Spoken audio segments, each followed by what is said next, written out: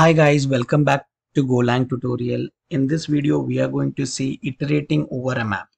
So we are going to use range for the for loop, and what it will do is it will give us a key and a value pair in each iteration. So let's see how we can achieve this. It's a very basic example I'm going to use.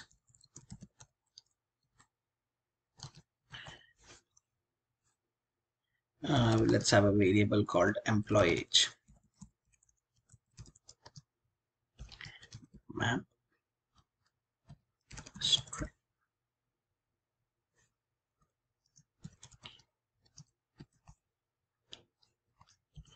Let's have employee name. Let's call it first Gordon. And his age is 31. Let's have Sam. His age is 30. John, 29. Sarah,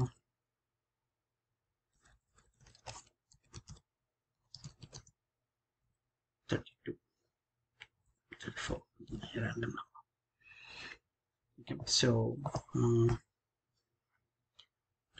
for name, comma age. Next to it, we have our range here. Range would be employee age. And we are going to print as a name, comma age.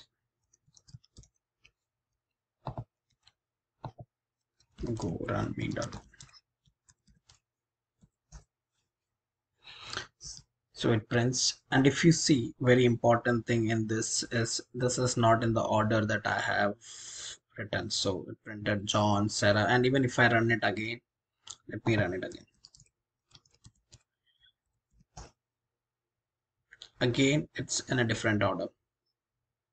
So every time, usually it changes. Because go run main.go, because this looks similar to the last one. It changed, right? So it changes every time because map is an unordered collection, and therefore the iteration ordered of a map is not guaranteed to be same every time you iterate over it. So that is the best part about maps. Orders keep changing for some reason. Golang thought that would be a good idea to have it in a unordered way, so that you're not keeping it in a runs in an order. And that is it, and iterating over a map. So if you have any questions, do let me know. It was a very basic example of iterating over a map. Thank you for watching my video. Do like, share and subscribe to my channel.